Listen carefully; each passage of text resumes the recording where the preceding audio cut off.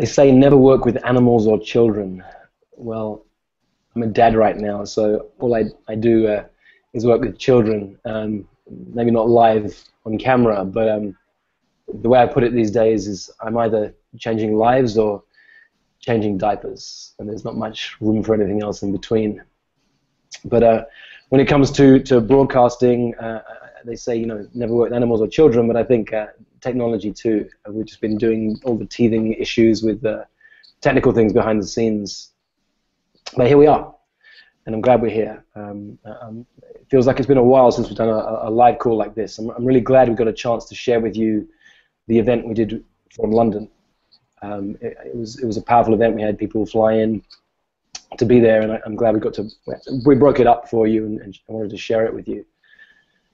But it's been an interesting time for me these last few months. Is the truth. It's the truth. You know, life is life. It's stuff goes on. My father passed away in October. I just flew back to England recently we had a service for him, and we scattered his ashes. And in between time, I've been raising two little boys. We have a 1-year-old and a 3-year-old, and that's the reality of being a coach, being an entrepreneur, being a business owner. You're living life. So here we are. There's a few things I wanted to bring into the room today. The first is just bringing in the reality for me, seeing the patterns where I hold myself back the most. You know, some of the deepest work I've ever done has been in my men's group. Not because it's a men's group, not because they're powerful men in that group, although they are, but because week after week after week, for 6 years, we've got together and we've shared our deepest secrets and our deepest dreams. We put them out there, and sometimes we hold each other accountable. Sometimes we challenge each other that we're not dreaming big enough, or we're dreaming too big. I've got a friend in the group whose project right now is to raise $1 billion to make a difference to poverty. And whilst we have no doubt that is happening, really who this man is, that project's on its way, we had to slow him down to raise his first 100,000 on that project to bring in some of the team he needs to make it happen. And he's now done that. So by slowing him down on that huge dream is closer than it's ever been. We have a rocket scientist in the group. We have men who have $1 million businesses. And in some ways, none of that's relevant. It's simply the fact we get together week after week after week, and we hide nothing, and we hold nothing back. One of the most powerful exercises we do with each other is an exercise I've talked about before a little bit. It's what I don't want you to know about me. And we put out there everything that we would normally want to hide. I was emceeing this last weekend at the Association of Transformational Leaders. It was an organization run and created by Jack Canfield, who wrote Chicken Soup for the Soul. And so the room was full of powerful transformational leaders. And I emceed for the day, and I was nervous. I'd never emceed before. I've led events many times, never emceed before. But something interesting happened for me. So I want to take you back to the men's group. In the group, a few weeks back, we began to say, okay, let's look at each man and let's see his shtick. What's his thing? What's his way of being in the world that helps him to succeed, but also holds him back at the same time? What's his shtick? What's his way of being in the world that has got him to the level he's at today, but is keeping him from getting to the next level of success? So what I don't want you to know about me is the name they came up with for me. We have a man in the group who's now known as Bleeding Valentine. We have a man in the group who's known as Hollywood Jesus. We have a man in the group who's known as Hidden Tantrum. We even have a man in the group who's known as Fucking Shoot Me, because all he does is put out his pain and his drama. The name they came up with for me is Catwalk Garbo. Now, I said this to a friend of mine a couple of days ago, and she just laughed and went, "Oh yeah, yeah, that's you." And I was like, "Hang on, what do you mean? Like, surely you need me to explain it to you?" She's like, "No, no, no, they've nailed you." Well, it's horrible. I don't like it at all, and that's how you know that they've got you. That's your shtick. Hollywood, catwalk Garbo. Well, the catwalk is the performance element of me, and it was on show this weekend at the Association of Transformational Leaders. I was there on the stage, holding the room in the palm of my hand. I know how to perform. I've learned it throughout most of my life. It comes from my pain and my struggle, because I never felt confident. I always felt lacking in power. So I learned to make up for it by being a performer. Garbo refers to Greta Garbo, who's famous for saying, "I want to be alone." And that's that part of me that's an introvert, that wants to pull back, that feels kind of elusive to people, and actually I realize draws people in. And Catwalk Garbo was on show this weekend. I talked about being an introvert. I talked about the fact that as much as everyone at these events seems to love each other and want to hug each other, that overwhelms me. It's too much stimulation for my senses, so I want to pull back. After an event, after a talk, when everyone wants to mingle, I want to go and sit in a room on my own. After an event like that, my wife's an extrovert, so she gets filled with energy and wants more of it. I get filled with energy and it's too much, or it drains me of energy, I should really say. I need to recover. And so that Catwalk Garbo character that I embody really draws people in, really has helped me to succeed at the level I'm at today. And at the same time, it's holding me back from that next level of success. So all I invite you to do right now is begin to reflect on that. I've been taking some of my clients through this exercise this week to look at, like, what's their shtick? What's their way of being that has helped them to succeed at the level they're at today, but is actually holding them back from the next level of success? And it's painful, and it's uncomfortable, and it's embarrassing even to know this, but it's so powerful. And I see it happening in the moment. I run a small group right now of coaches, and I told them about this, and afterwards I posted in a little private Facebook group we run a picture of Greta Garbo to illustrate the story. But I picked this great, beautiful photo with an awesome quote underneath, and then I called it. And only Catwalk Garbo would find the best, most amazing photo of Greta Garbo with an amazing quote underneath that made it seem powerful. Because the truth is, I'm embarrassed to be called Garbo. It's a woman, for God's sake. It's the whole thing doesn't. But here I am. This persona persists and shows up, even when I don't want him to, especially when I don't want him to, because he's helped me get to the level I'm at today. It's not comfortable. What I want to do today is introduce you to someone who I've got to know because she is a member of EverCoach. She joined us here in EverCoach, got to read the book, got introduced to me by mutual friends, and we've dived in deep enough that she's come to some of my intensives and has actually become my apprentice. Here's the interesting thing. When I tell you about Jackie, who I'll bring in just a moment, we discovered within about 2 conversations, having invested $75,000 in all the energy and commitment it takes to be an apprentice, we realized she probably doesn't want to be a coach. And it turns out that doesn't matter. She's not apprenticing with me in order to become a coach. She's apprenticing with me for exactly the reason I've just been talking about. That everything we do to become as successful as we are is what keeps us at that level we're at. If we want to get to the next level of success, no matter how amazing we are, I only work with high performers. So when they come to me, they're already performing at a really high level. There's always something beyond that. And anything you do that you've done until now is destined to keep you at the level you're at. I'm only interested in what will take you to beyond that, and then beyond that, and then beyond that. So hi, Jackie. Hi, Rich. Hey. So thank you for bearing with us with the technical issues this morning. No worries. Jackie and I had to do some deep breathing this morning to get really centered and ready for this call. Jackie, take me back. You came into EverCoach, like the people who are watching. What drew you in? Why did you come into EverCoach?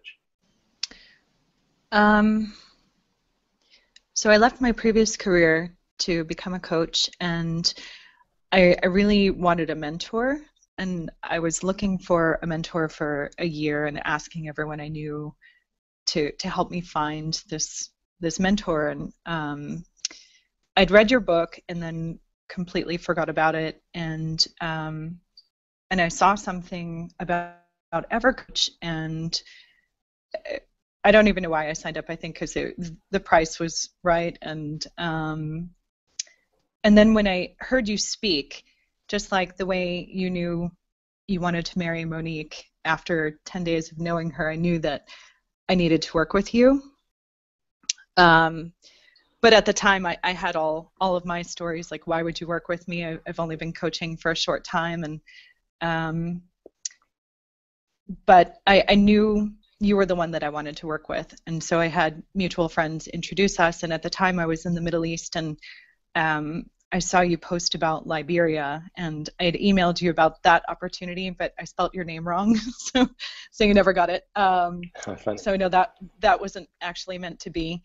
But I just knew that I wanted to work with you, and then I checked your website, and you had this page about an apprenticeship.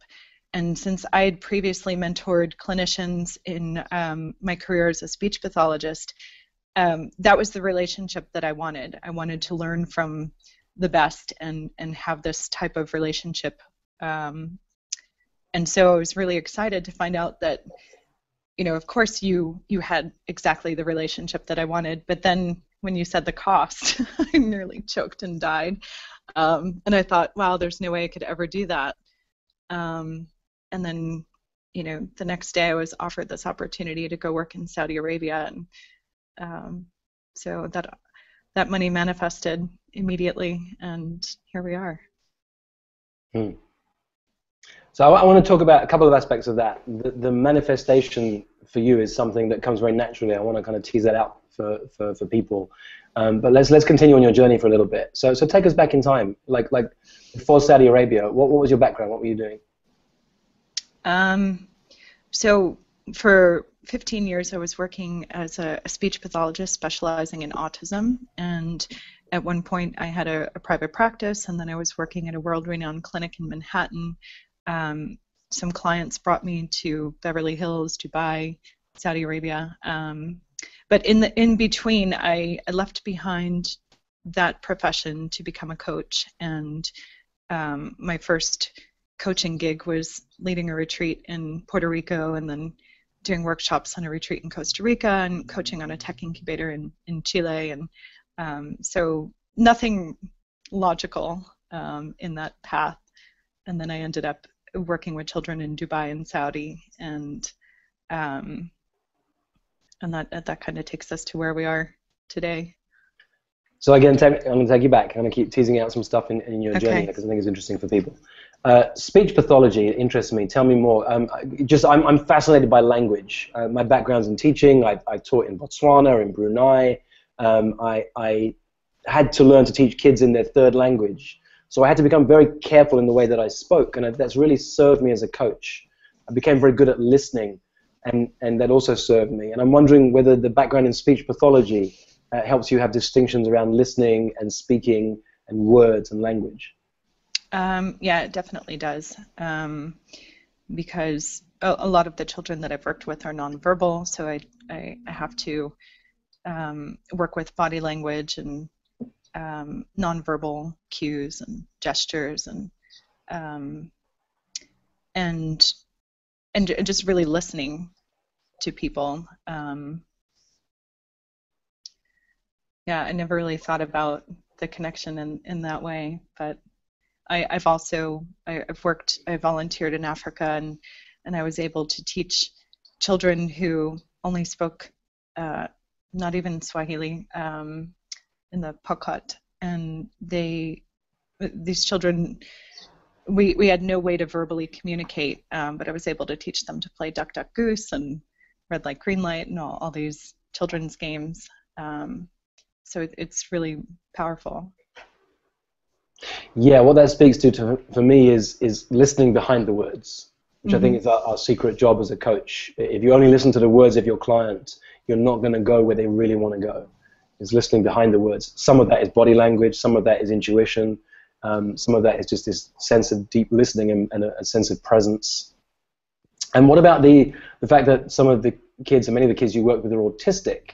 So for me, autism is, I had a client once who, dyslexia was her thing. And so she created a charity, a non-profit. She got an award from the British Prime Minister for her work around dyslexia. The way she described that is that dyslexia is simply a way of seeing the world differently.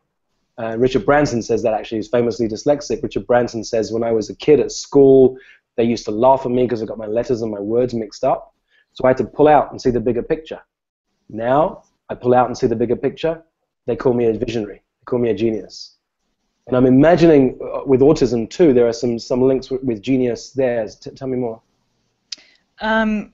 So autism is a huge spectrum. So on the lower end, there's more of the mental retardation and cognitive disability. But then on the higher end is the Asperger's, the high functioning autism, where you'll see someone like Temple Grandin, who wrote a book, I think it was called Thinking in Pictures, and she talks about this ability to see the world differently. And some people think of it as a disability, but it's actually a special skill. And so people with autism do see the world differently, and maybe visually through pictures, or have all these different skills and abilities. There's a boy here at the clinic that if you tell him your birthday, he can tell you what day of the week it's going to fall on in 2016 in 5 seconds. And so they have these incredible gifts, and it's really fascinating. Each one is a puzzle. I like that, and same with our clients. Really, it's a puzzle to find out what's really going on. Even on the other side, the cognitive disability, part of me is even interested in that. Now, I get that there's a spectrum and some people at the very far end of it, but cognitive disability, for me, that's often what our clients show up with. The cognitive, they're stuck in their cognition, they're stuck in their head, and there's such deeper wisdom in their heart or their gut intuition which they don't know how to access. So actually getting them out, especially when you work with high performers, because most of the time what gets the high performer to where they are is being up here in their head, and actually giving them access to other parts of their way of being or seeing the world is very powerful. That's true. So let's bring us a bit more up to date right now then. So you came through EverCoach, through the book, through your friends. We had a connection. You said it was too much money, and then you went out and created the money. I've got a business plan for 10 years. I had one-line business plan. I say, meet fun and interesting people. It's been my business plan for years. Meet fun and interesting people. When I do that, amazing stuff happens. And a while ago, I added in a word that really helped with that. Fun, interesting, and resourceful. I don't need to meet fun, interesting, and wealthy people. It's resourceful people. And resourceful means that they may have resources already, or they have the ability to create resources. And that's exactly what you did. That's what I had to do with each of my coaches. You know, Steve Hardizan charges 150 grand. Michael Neal, who I apprenticed with, charged 50 grand. I had to go out and create that money somehow in order to work with them. And so I'm hearing that in you, that when you want something, you become resourceful. Yeah. If I want something, I'll stop at nothing to get it. That interests me. That interests me, because there's a quality in you that I saw in our first conversation. Because I think we knew. That's why the chapter's in my book. The chapter says never propose to a woman 10 days after you've met her. And it's used to illustrate every once in a while a client will show up. And it's okay to say, we should work together. I would love to work with you. If you do it too often, that's neediness. But once in a while, that's what happened with Vanessa Horn, who was one of my earliest apprentices. We had one call, I think, and both of us just knew. And we found a way to make it happen. Worked together for almost 2 years. So I want to tease out from you, well, two things really. Like, one, we'll talk about the coaching and what you do and how you got some interesting opportunities so quickly. But it really relates to this other one, which is why I really want to have you here. You have a particular gift. It's what I would describe as, you have this ability to manifest whatever you want. If there's something you want, you find a way to create it. And I want to really explore where that came out. You're in my program called 4PC. That's the program. 4PC stands for 4%. It's the top 4% of coaches on the planet. And 4% also, it relates to the book by Stephen Kotler, The Rise of Superman. He studied high-performance athletes, the kind of people who jump off mountains in a wingsuit, where they want to keep improving. Like, they want to keep better at what they do, but the tiniest of mistakes and they die. And what Kotler discovered in his research is that it's 4% is the area of improvement that's so tiny that for high performers, they want to, like, I need to improve by 10, 20, 50%, I hear a lot of the time, and it's too much. They blow past what they need to do to improve, and 4% is actually too big for most people on the planet. But for high performers, it's that 4% number, and you're in this group called 4PC, and you began to share with people in the room last time we met that you just create anything you want, and people were drawn to you. Everybody wanted, like, what, how, why, and they wanted to know more. Couldn't stop asking questions. And so what we've begun to do in our coaching together is to tease out what that looks like, because it can look like magic from the outside, but it's not magic. There are ways of being in the world, ways of seeing the world, ways that you show up that I think are eminently teachable. And I want to tease those out, because a lot of it you can't even see. It's a bit like we get in a car with with gears, as you say in the UK, or a stick shift, as you say in the States, and you drive for 10 miles, you get to your destination, you get out, and you've forgotten how, you didn't even remember seeing stuff on the journey. Because that's the highest level of competence, unconscious competence. You just do it without thinking, and you're there. Mastery is the level above that. Mastery is when you look down at what you do and you know how you do it. I could not teach my kids how to drive a stick shift car. It would be so confusing, and that's why it causes so many arguments when husbands and wives try and teach each other. But we can begin to distinguish for you what this level of conscious, unconscious competence is. And I want to draw that out of you.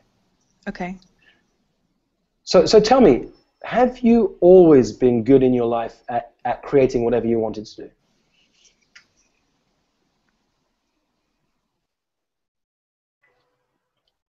I mean, it's definitely gotten much stronger in recent years. I think I've always had the ability, but now it's really become a superpower. And I was trying to pinpoint kind of when it started, and I haven't totally figured that out yet.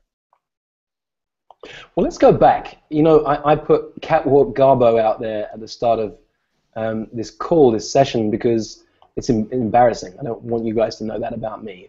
But it's true, though. It's my greatest struggle and my greatest gift at the same time. I felt that I've lacked confidence for so much of my life, lacked power for so much of my life. The hardest, and what it comes from is my attempt to prove myself to my dad. For my entire life, been trying to prove myself to my dad. And what was painful and beautiful all at the same time was, since he passed away, I mean, literally in the room, we were there as he passed away. My uncle was the only person, my mom, my two brothers, and my uncle, my dad's brother. The moment my dad passed, my uncle said, he was so proud of you guys, so proud of you boys. And that couldn't compute. I spent my whole fucking life trying to prove myself to my dad. And here it was, like, I never needed to. Never needed to. And what came from my deepest pain became my greatest struggle and ended up being part of my greatest gift. Now, it's come to a level where it's holding me back, and I want to move beyond that.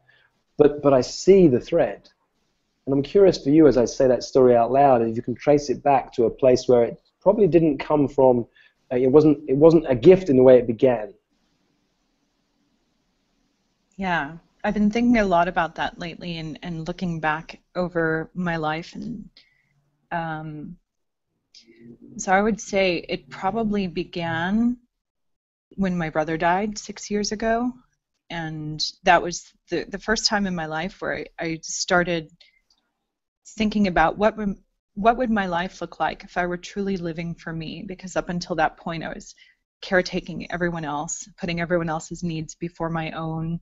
I had a private practice working with these children with autism, and they called me the autism whisperer. And parents would come to me in tears, "Can you please help my child? You have this gift." And so I would say, can I see them at 6 in the morning or 7 at night? And until I got really burnt out, got a chronic autoimmune condition. And so then when my brother died, I thought about, if I was truly living for me, what would that look like?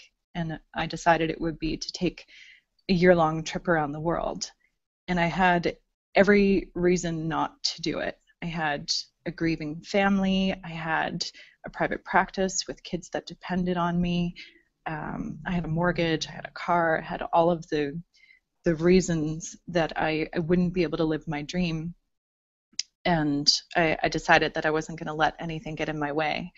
And so in that journey, I found myself, and I traveled for a year and had all of these experiences that taught me about myself. And I ended up at this retreat center in Australia where I had my first coaching experience. And when I got there, it was a treatment center for stress, depression, and anxiety, and I was so pissed off. I was like, I don't belong here. I'm training to climb Kilimanjaro. I'm supposed to be getting in a good headspace, and here I've got these people around me that are suicidal, and just the energy was so negative and not what I wanted.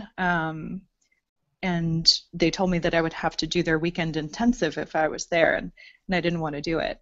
And so when I sat through it, it just pushed up against all of my beliefs, everything I thought to be true about the world, my sense of good and bad, right and wrong. And because it triggered me and made me so angry, I figured there must be something for me to learn there. So I ended up staying and doing 3 weeks of intensive coaching, mindfulness, meditation, and journey work. And that kind of shifted everything in my life and the way I saw the world. And so if I had to trace it back to something, I would say it's probably in that experience where things started to change for me, and I really started to step into this power. So I really hear that. There was this moment when tragedy occurred in your family, and then that's where you said, it's time to stop taking care of others. I wonder what happened if I took care of me. Yeah. Can I take you back before that, though? Because what I'm hearing is that you became really good at supporting others, helping others, taking care of other people. Mm-hmm. When's the first time in your life you remember that experience? Like, my job here is to take care of others. Mm.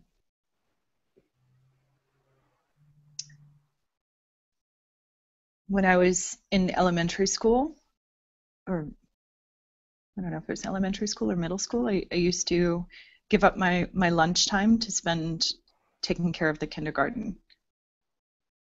So that's probably the earliest. Why'd you do that? What drew you to that? I loved being around children, and since I've reflected a lot on this, I know that now, probably for the same reason you were always seeking love and validation, I was looking for the love that was absent in my family life. And so I would go be around these children who would fill me up, and I could take care of them and smother them with love and get the same in return. So it was for that reason that I didn't realize it then, but now looking back, I can see that I was seeking love and validation. So in your family life back then as a youngster, there was an absence of love, at least how you felt it. Like that was just missing for you. Yeah,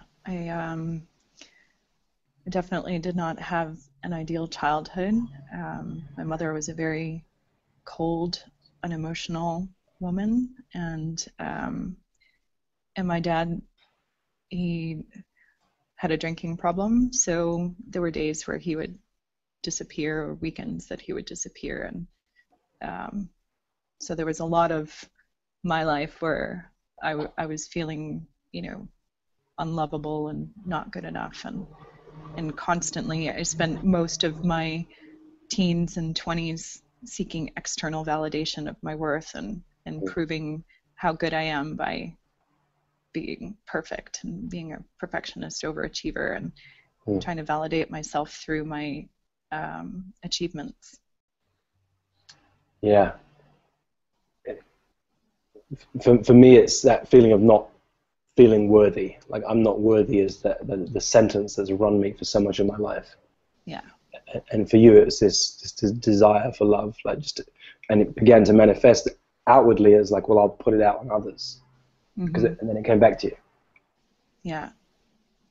I'm just imagining that little girl taking care of even tinier little kids and just feeling so great as it came back. Yeah.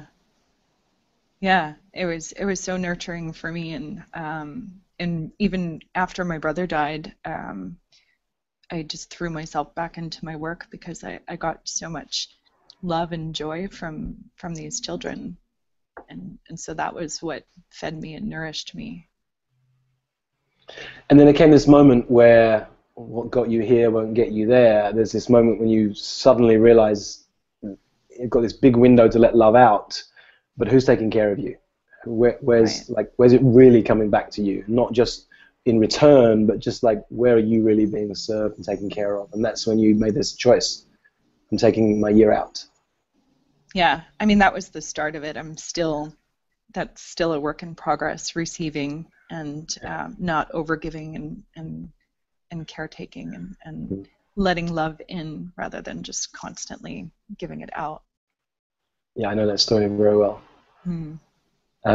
So tell me then, what about this ability to manifest anything you want? Give me a few examples of that to start with, so for people who don't know you,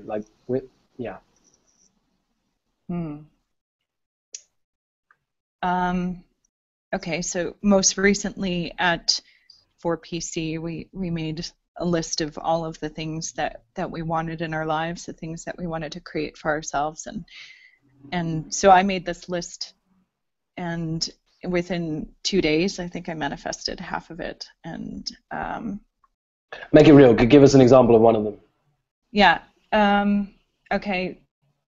So one of them was a spiritual connection with my brother that I felt like I'd kind of cut off our connection. And then Isabel Tierney, who's a beautiful light worker in the group, she did a session with me, and I had this really beautiful experience where I could really feel him, and it was really healing for me. And so, I mean, that just happened because I asked. So that was a pretty easy one. But then, well, although you say that, it's funnily enough, what holds most of us back from not having what we want is we don't ask. Right. So let's not brush over that. That's not insignificant. Right. So I guess the bigger one is my biggest dream is to revolutionize the therapy delivery model for special needs and create these multidisciplinary clinics around the world. And so just before 4PC, I was contacted by a doctor that I used to work for, and basically wrapped up in a pretty bow, he handed me my dream, and with a promise of $10 million. And everyone at 4PC could see that I wasn't super lit up by it. So I walked away from probably the largest amount of money that I could ever conceptualize in my bank account, and because it wasn't completely in integrity with my vision, and it wasn't totally in alignment. And then, well, let me pause you for a second, because I want to stay with how you manifest. You had a dream, a vision, you put it out there in the world, and suddenly it appears like you're offered $10 million and the opportunity to have everything you want. The fact that you chose not to go there is a different subject we can come to, but I want to stay with this ability you have to create everything you want in life. Okay. Now, again, that could look like magic. I want to revolutionize the world of therapeutic world, and suddenly I'm given $10 million and the opportunity to do that. How did that happen? Okay. How did that happen? So while I was on this trip around the world, I had this vision. So it's been building over the past 5 or 6 years. I've just been kind of collecting people that I'd like to work with, and I think the one thing that I do that I notice that other people don't really do so much is I think one distinction is not to let your ideas die inside you. A lot of people are afraid to talk about their vision or what they want because they're afraid that if they don't actually achieve that, or they don't get it, or they don't do it, then there's shame or embarrassment, or maybe they're afraid to talk about it because someone will steal their idea. But it's been my experience that the more I talk about it, the more I share my vision with people, the more doors are open for me. So, just recently I was at Summit Series, this event in Utah, and I was sitting in the ashram at midnight with some guy, and he asked me what I do, and I shared with him my vision. I had no idea who he was, and it turns out he's the chairman of Summit Series, and he's working to create charter schools, and the next day his friend was speaking about this groundbreaking treatment for autism that he has, and they're funding this research, and now potentially we're developing my vision together. So if I had never spoken my dream out loud, I never would have met this man or had this conversation, and now this opportunity to be here in Del Mar working with this autism research and potentially developing my vision with these powerful people would have never been a reality. And so I say to tell everyone and not be afraid, because, well, most people are never going to take the time and energy to build your vision, even if you tell them. And I think the other piece of it is not having an attachment to any outcome. And for me, I just say the most ridiculous things, like I'm going to space with Branson, and all these crazy things that I want to manifest. And if they don't happen, I don't care. It doesn't make any difference to me. So, let me tease those two bits apart. Yeah. They're good to distinguish. First of all, talking about your vision, because I hear some people say, like, well, don't talk about your vision because then you will feel shame or embarrassment or bad about yourself if it doesn't happen. Keep it to yourself, keep it private. And I can see there are places and times when that's important too. But I'm seeing for myself the same thing. This impossible goal I've taken on. I mean, it's truly impossible. I want to have 5 separate $1 million clients. 5 separate clients pay me $1 million. And I've been speaking this out loud, and first it was to my community and to the coaches I know, and that felt safe enough to do. But as I've begun to speak it out into the world, I've had 3 referrals to multi-millionaires. I had a referral now to a billionaire. It's amazing me how close it's coming because I'm speaking it into the world. And I think there's something about how we speak it too. I notice this about you. I don't speak it like, let me tell you my dream, my vision, my hope for the future. Tell me how you speak it into the world, then I'll tell you what I do. Yeah, so I speak it into the world as if it's happening right now, and it's true right now. And so instead of saying, one day I hope to revolutionize the therapy delivery model, I'll say that I'm working to revolutionize the therapy delivery model. And even if it's just an idea or a concept now, and I've taken no action, the way I say it is so powerful that people are sucked into my vision and ask how they can be a part of it. And even though the how and all of that is so beyond what I can even conceive of now, people are drawn into the vision because they feel my passion, and because I'm speaking it as if it's true and happening right now. Yeah, that's really key. I think I did that with 4PC. I said I'm creating a group, curating a group of the top 4% of coaches on the planet, extraordinary coaches, and I moved aspiration out of the way. It's not you're aspiring to be. You have to be amazing. And have you noticed how amazing the people are in this group, Jackie? Like, they're incredible, absolutely incredible. Because I spoke it into the world. I said that, and I've created that. I spoke into the world. I'm enrolling $5 million clients. Here's one thing that's interesting I've noticed, even at the event I was at on the weekend, somebody came up to me later and was really triggered by what I said. Rich, I've been coaching for 30 years, and I've never heard of you. Who are you to be telling people you've got this group of the top 4% of coaches? And I saw she was really, really triggered. And my desire to please and my desire to be a nice guy was, came up, and I managed to resist it, like not to make her feel okay or to damp down what I'm doing. Well, of course she's never heard of me. I wrote a book on how to build a business by invitation and referral.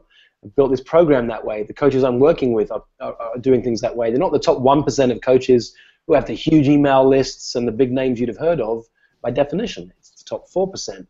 But I made myself not explain all that to her. And I'm just seeing how edgy it is for me when I really speak big stuff into the world. How some people get triggered. You have that experience? Yeah,